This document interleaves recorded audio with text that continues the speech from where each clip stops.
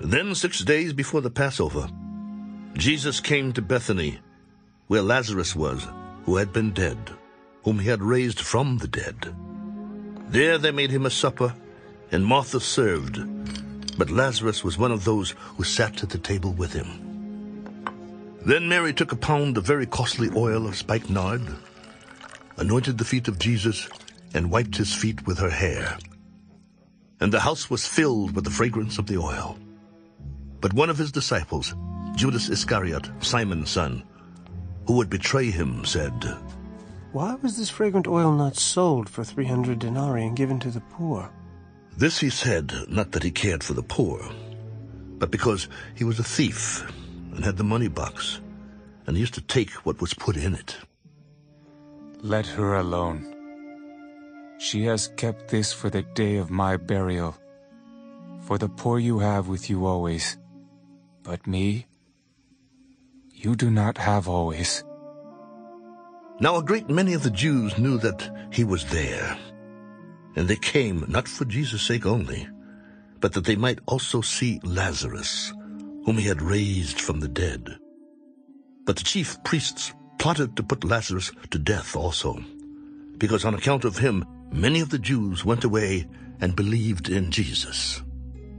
The next day, a great multitude that had come to the feast, when they heard that Jesus was coming to Jerusalem, took branches of palm trees and went out to meet him and cried out, "Hosanna! Blessed is he who comes in the name of the Lord, the King of Israel!" Then Jesus, when he had found a young donkey, sat on it. As it is written, "Fear not, daughter of Zion. Behold, your king is coming, sitting on a donkey's colt." Hosanna! His disciples did not understand these things at first. But when Jesus was glorified, then they remembered that these things were written about him, and that they had done these things to him. Therefore the people who were with him when he called Lazarus out of his tomb and raised him from the dead bore witness. For this reason the people also met him, because they heard that he had done this sign. The Pharisees therefore said among themselves, "You see that you are accomplishing nothing. Look, the world has gone after him." Now there were certain Greeks among those who came up to worship at the feast. Then they came to Philip, who was from Bethsaida of Galilee. "Sir, we wish to see Jesus." Philip came and told Andrew, and in turn Andrew and Philip told Jesus. But Jesus answered them, The hour has come that the Son of Man should be glorified. Most assuredly I say to you, unless a grain of wheat falls into the ground and dies, it remains alone. But if it dies, it produces much grain. He who loves his life will lose it, and he who hates his life in this world will keep it for eternal life. If anyone serves me, let him follow me, and where I am, there my servant will be also. If anyone serves me, him my Father will honor. Now my soul is troubled, and what shall I say? Father, save me from this hour? But for this purpose I came to this hour. Father, glorify your name.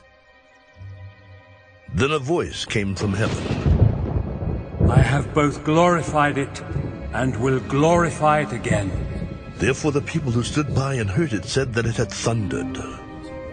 Others said, An angel has spoken to him. This voice did not come because of me, but for your sake. Now is the judgment of this world. Now the ruler of this world will be cast out, and I, if I am lifted up from the earth, will draw all peoples to myself. This he said, signifying by what death he would die. We have heard from the law that the Christ remains forever.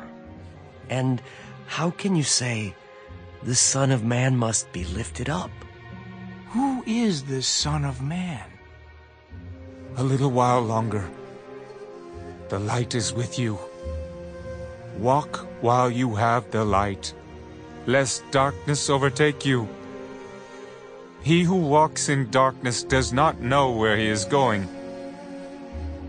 While you have the light, believe in the light, that you may become sons of light. These things Jesus spoke and departed, and was hidden from them. But although he had done so many signs before them, they did not believe in him, that the word of Isaiah, the prophet, might be fulfilled, which he spoke. Lord, who has believed our report? And to whom has the arm of the Lord been revealed? Therefore they could not believe, because Isaiah said again, He has blinded their eyes and hardened their hearts, lest they should see with their eyes, lest they should understand with their hearts, and turn so that I should heal them. These things Isaiah said when he saw his glory, and spoke of him. Nevertheless, even among the rulers many believed in him, but because of the Pharisees they did not confess him, lest they should be put out of the synagogue. For they loved the praise of men more than the praise of God. Then Jesus cried out, He who believes in me, believes not in me, but in him who sent me. And he who sees me sees him who sent me. I have come as a light into the world, that whoever believes in me should not abide in darkness. And if anyone hears my words and does not believe, I do not judge him. For I did not come to judge the world, but to save the world. He who rejects me and does not receive my words has that which judges him. The word that I have spoken will judge him in the last day. For I have not spoken on my own authority, but the Father who sent me gave me a command what I should say and what I should speak. And I know that his command is everlasting life. Therefore, whatever I speak, just as the Father has told me, so I speak.